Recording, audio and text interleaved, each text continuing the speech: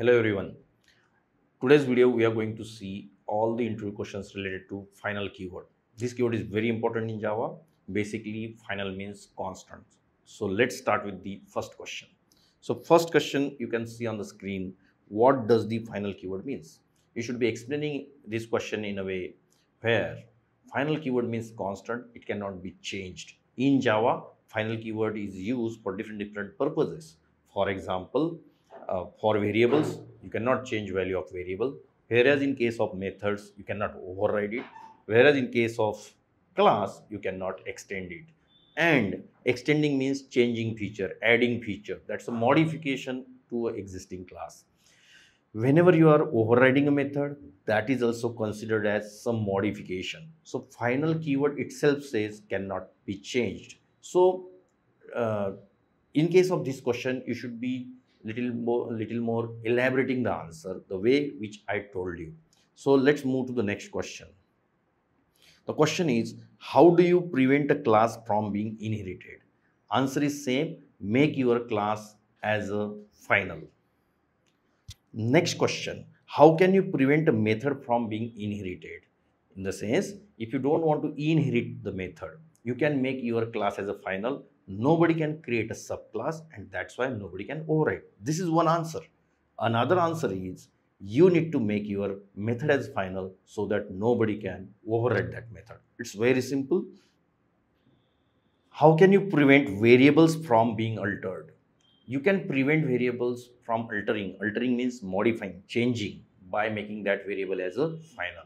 So nobody can assign new value to it. But I want to explain this in detail. If any class is there, class A, and if it has a variable that is final int A equal to 10. Now nobody can assign new value to it.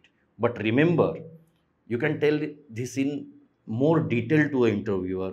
You can still do like this, class A, if this final variable is not initialized, then from constructor you can assign some value to it. So this is allowed in Java. Now this value can also come from anyone. I mean to say, while creating object, you can assign different values also. This is little difficult explanation, but if you can understand, you can tell this also to a person who is asking you this question. Coming to next. Next question is, what is pure constant in Java? Pure constant, try to understand this word. Pure constant means final static. One copy storage and nobody will be changing a value. So that is the answer. Next. Can you combine abstract, final and public keywords in a class? Yes, you can. Abstract and final. Try to understand single word.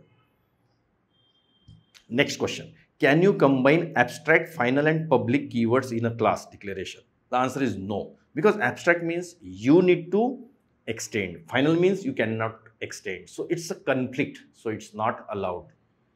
You can have any single keyword out of it. That's possible. Is it possible to declare a variable as both final and abstract? No. Because variable cannot be abstract, first of all. So there itself you will get compile time error. But variable can be only final. Coming to next question. Can you have a static final variable in Java? Answer is yes. These variables are called as pure constant.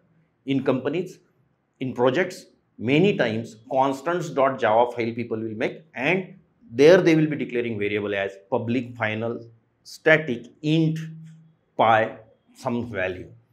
Maybe public final static float acceleration due to gravity equal to 9.8. So this is a way in which people define pure constants. Next question. Are there any inbuilt classes in Java that are declared as a final?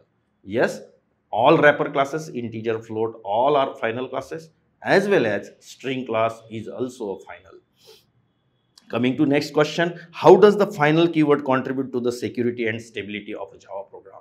Because if any variable is there which is universal constant, just imagine if you are putting some value into it which is not at all possible, like pi 3.14, it's a mathematical keyword, pi 3.14. Even if I wish or somebody will wish, it should not be changed. Therefore, to secure the value of that variable, we need to make it as a final, and that will make our project good. So in this video, in this chapter, we have seen all the interview questions related to final.